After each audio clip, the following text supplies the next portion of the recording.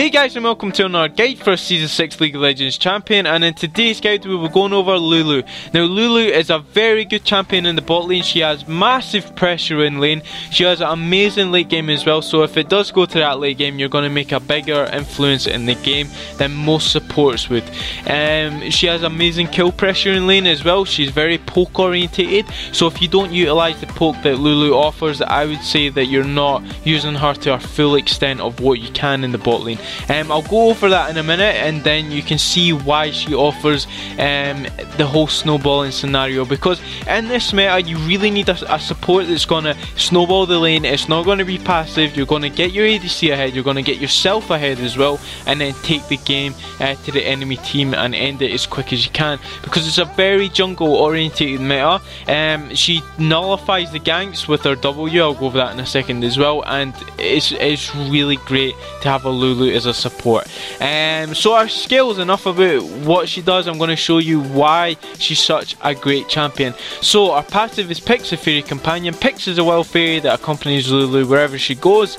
Pix will fire a barrage of magical energy that targets that Lulu attacks. This is just an enhanced auto attack, synergizes really well with the rest of our kit, and I'll go over that. Q is Glitterlance. Pix and Lulu each fire a bolt of magical energy that heavily slows all enemies it hits. An enemy can only be damaged by one of the bolts. So this sends a big row of magical energy, as it says, straight ahead of Lulu once casted. If it hits an ADC, it hits anybody, they're slowed down for a bit, and you can proc your spell thieves off that. You can get an extra couple of auto attacks in and you'll be relatively safe, because it takes down their mobility a lot. By saying that, it synergizes well with her E, which I'll go over in a second. So our W is Whimsy. If cast on an ally, it grants some movement speed for a short time. If cast on an enemy, turns them into an adorable critter that can't attack or cast spells. So there's two things to this. You can cast it on an ally. It's great for trading. It gives them the movement speed to get in and out without them getting caught in the auto attack range. It gets them out of danger as well. If cast on an enemy, turns them into an adorable critter. So it basically means that you can nullify the damage output from a certain target. If you Whimsy the correct target in a team fight, that team fight could be over before you know it. Say for example they have a fed mid laner. You Whimsy the mid laner, they don't get the initial burst of damage off. You can maybe burst in one of the champions or them, because they can't go anywhere once they've cast your Whimsy. They're basically stuck in a polymorph, and they can't do anything. So they can't flash away, they can't cast any spells. So it's fantastic for Lulu to have this.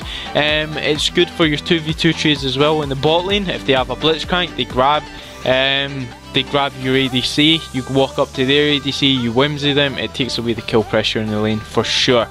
Her E is Help Pix. If cast on an ally, commands Pix to jump to an ally and shield them, so she has a shield. He then follows them and aids in their attacks as well. If cast on an enemy, it commands Pix to jump to an enemy and damage them. He then follows them around and grants you vision of them. I would probably keep this to your ally, however it's totally up to yourself how you play Lulu. She's very flexible. I like to keep the shield for my ally, and it's imperative to have that in the laning phase as well, to keep them from taking that chunk of damage. So it gives a little bit of sustain on top of that as well. So our R is Wild Growth. Lulu enlarges an ally, knocking nearby enemies into the air and granting the ally a large amount of bonus health. For the next few seconds, the ally gains an aura that slows nearby enemies. So this is fantastic if you have a Yasuo. Your knock-up works for him as well. He can ult off of your ult, if you know what I'm saying. But if he ults by himself, he catches people in his tornado, he jumps in, he does his damage, you ult him again, he can then apply the slow and get round them as well. So it can almost be 2v5 with Lulu. She's fantastic for that, and like I said, she offers a lot of kill pressure in lane too. One thing I want to say as well, once you cast E on an ally, if you cast Q at the same time, your Q will come out of Pix, your passive. So it's like a Zed shuriken. If you cast a shadow and he shurikens, it goes this exact same as Lulu. That's one thing to keep in mind. It offers more trading potential for your allies as well, and you can get that extra bit of damage in. So the way that I would max this, because she's a poke orientated champion, I'll go Q, E, W and then R.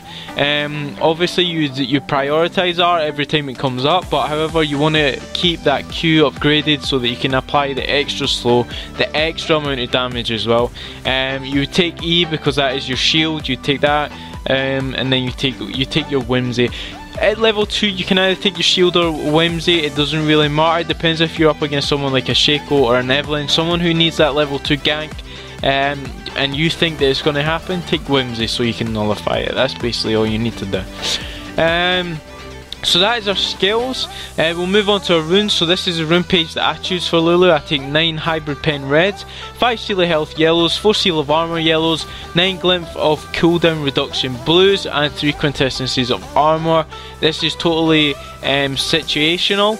I take the cooldown reduction because I want to get as much Qs off as I can. I want to get shields off, I want to get whimsies off. It's really handy to have that I think it's like 7.5% cooldown at the start of the game.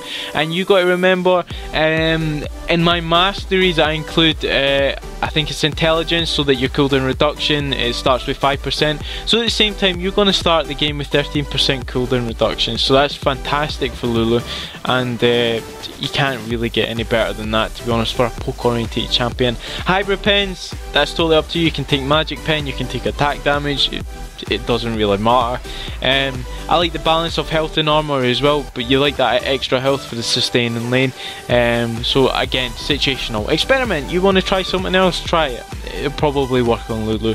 Again, ability Quints as well could go with her if you really want to apply the damage. So our masteries is 0, 18 and 12. I like to take Bandit, so gain 1 gold for each nearby minion killed, and 3 extra when hitting an enemy, not 10 because she ain't melee. Intelligence, like I said, cooldown reduction capped to 45%, you start with 5% to get off those Qs more. Thunderlord's Decree, your third attack or skill calls down a lightning strike that does 30% of your bonus attack damage and 10% ability based on the level. So again, it applies to your poke. It's fantastic in lane and you can't get any more than that. So in resolve I end with perseverance, plus 50% base health regen, increased to plus 200% when below 25% health.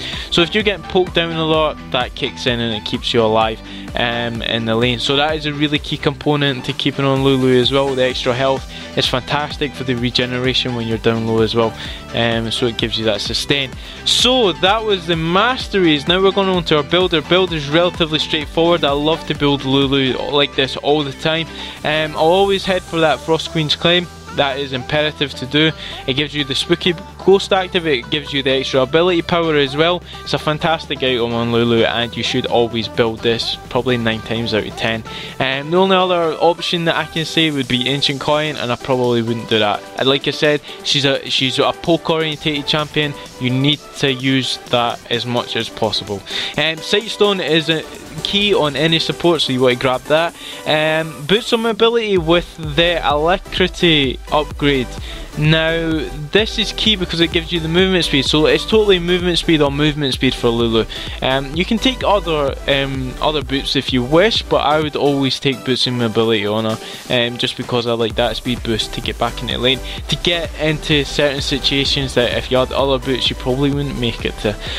So defensive, Frozen Heart is good if they have a really attack speed orientated AD team. Of course it's totally up to you. It also adds to your cooldown reduction as well. Locket of Iron Solari is an item that I probably pick up on her all the time. Since I don't take any magic resist, I'll probably pick that up if they have a bursted champion such as a LeBlanc or a Diana, someone like that who can kill you relatively quickly. Binary Command is good, it gives you lane pressure as well. Zz'Rot Portal, exactly the same. However, I'd probably leave that in a lane where you're not going to siege. Banner Command, you want to get that siege minion upgraded and then push down the lane. Mikael's Crucible, if you get in a tight situation, they have a lot of CC and you want to keep someone alive, this is for sure to take. and it's a fantastic item to have. Zeke's Harbinger, if you want to apply that snowball effect to your ADC even more, is very viable on Lulu, and I would recommend this. However, I probably think personally that there's other items that you can use that are probably better than that. Randuins Omen is perfect on any champion. If you get focused down a lot, which your positioning should not catch you being focused a lot, you take Randuins. However, I probably wouldn't on Lulu. Spirit Visage again gives you magic resist and the health, so it's a relatively good item to have on Lulu, although I think it's a selfish build, and I think that you can apply more team orientated items beforehand. In the offensive, you take Morellonomicon to nullify the healing effects, so I would always take this on Lulu so that the healing effects on the ADC is taken away and your poke is even stronger. And then you have Rabadon's Deathcap if you need that late game damage, although you shouldn't. So that is Lulu. So what do I think of Lulu? Lulu is a fantastic champion once you utilise all of her skills. You utilise her build as well. She's fantastic in lane, offers great snowballing potential in keeping your ally alive. So this has been my Lulu guide, guys. I hope you've enjoyed it. I hope it's encouraged you to play her. She's a fantastic champion, like I said, and I shall see you in the next one.